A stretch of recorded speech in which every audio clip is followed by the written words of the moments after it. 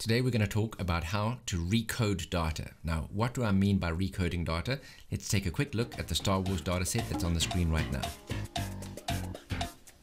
So in the Star Wars dataset, which incidentally, if you've installed the tidyverse package onto your computer, you've got this dataset. You can practice everything I'm going to show you at home, right? So the Star Wars dataset's got rows, which are Star Wars characters, Luke Skywalker, etc., etc., etc., and columns that are variables. We've got name, height, math, etc., etc. Now, how, using R programming, do we get from this dataset, the original one, into a new one that I'm going to create over here that is a little bit different? Let me talk you through the differences, right? Here we've got height in meters squared. The original dataset had height in centimeters. We've also got gender using M and F instead of, in the original set, we had male, female, etc., etc. Also, we've gotten rid of all the missing values. We've created a new variable called size. Characters that are big, that meet the criteria of being taller than 1 meter and weighing more than 75 kilograms. Right, so let's see how we can get to this new data set from the original one using some simple code. If you want to learn about R programming, then you have come to the right place. On this YouTube channel, we're creating R programming videos on everything.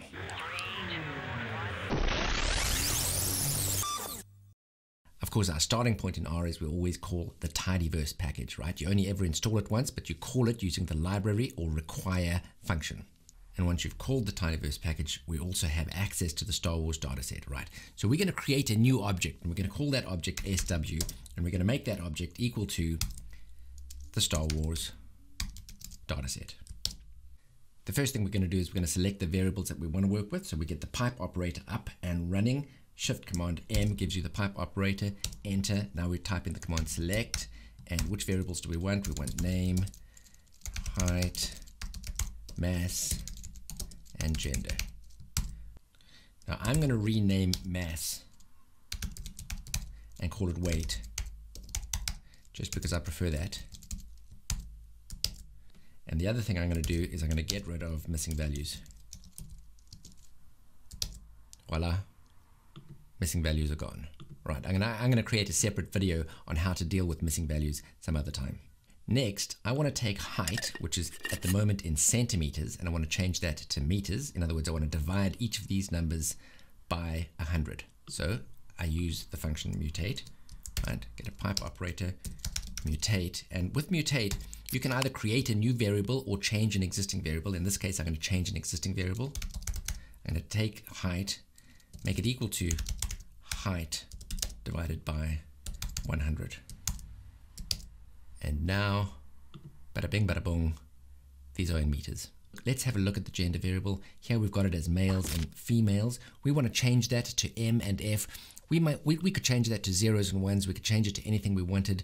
But importantly, in fact, if you scroll down, we can see that there's not just male and female, but we've also got hermaphrodite here. So before we carry on, we want to filter this variable and make sure that we've just got males and females. And I'm going to show you two ways to filter.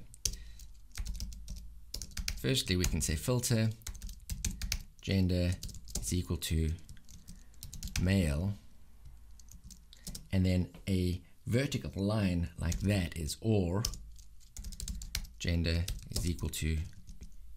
We use the double equal signs because we're asking a question of the filter. We're saying, is any given observation equal to male or is it equal to female? And if so, use that observation, right? If we use just a single equal sign, that means we're making a statement that this is equal to that. Push command enter. And now if we go up into our data set, we don't have anything except males and females. Now, a slightly more elegant way of doing the same filter is we could say gender in concatenation male, female. Right, that does the same thing. The reason this is a slightly more elegant solution is because sometimes you may have many possible kinds of observations you want to filter for, and using a concatenation like that is tremendously useful. Okay, so we push enter now, and of course we get the same thing. Now let's recode male and female into M and M. So we go, let's do our pipe operator. We're going to do a mutate because we're changing an existing variable.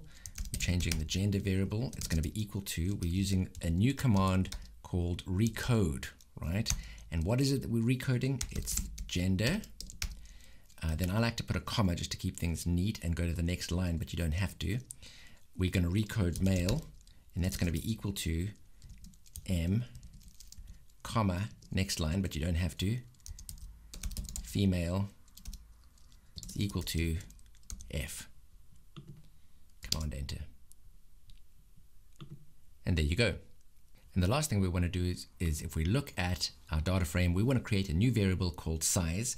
And we want size to say for any of these Star Wars characters, if they're taller than 1 meter and more than 75 kilograms, we're going to call them big, and otherwise we're going to call them small. So let's have a look at how we do that.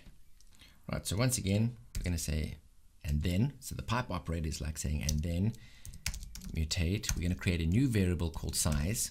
It's going to be equal to any observation where the height is more than 1 meter and the weight is more than 75 kilograms. Now, if we look at the data frame, it's using trues and falses to say whether or not those criteria were met. This is what we call a logical vector. So to change the trues and falses into bigs and smalls, let's put a comma here. We're going to continue with the same mutate, right? So we've got size is equal to, now this is a nice little trick. It's called if else, right? And it's saying if, so we take if size is equal to true, then put in big, otherwise put in small. And boom, shakalaka, there you go. So if you are serious about learning how to analyze data and you want to learn R programming, then hit the subscribe button now and hit the little bell notification if you want to get notified of future videos. Please hang up and try again.